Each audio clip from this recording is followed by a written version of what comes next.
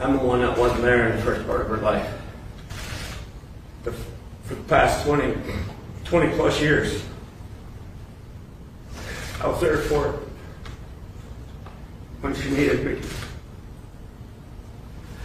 When I was 2 years old, I got hit by a car, left on the side of the road for dead. I survived. Everybody says they think the person was drunk. It was a hit and run. They never found the person. So every day I woke up for 57 years and hated this person. Hated every day. I'd wake up and hate somebody I didn't even know.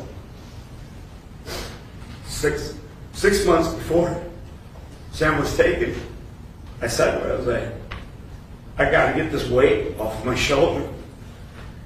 I said to Sam, I'm gonna forgive this person. I don't know who it is. I did.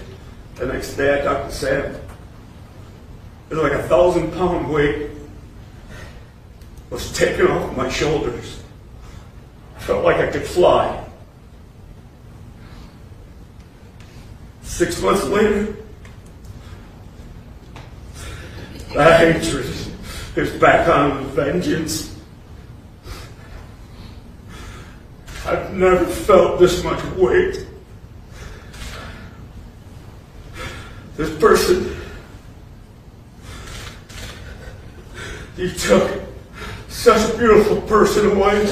She was loved by so many. I didn't realize how many people over the past year and a half I've heard from people that actually hate you.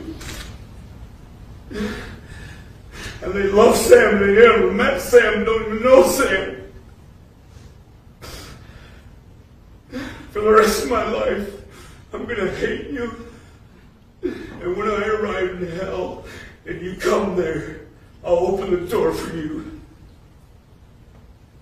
You have ruined so many people's lives.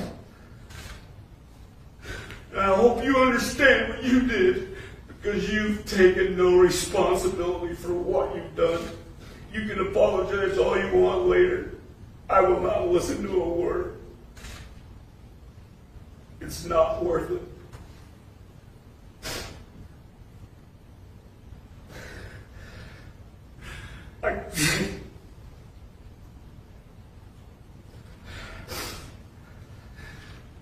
Everybody used to call Sam a female version of me,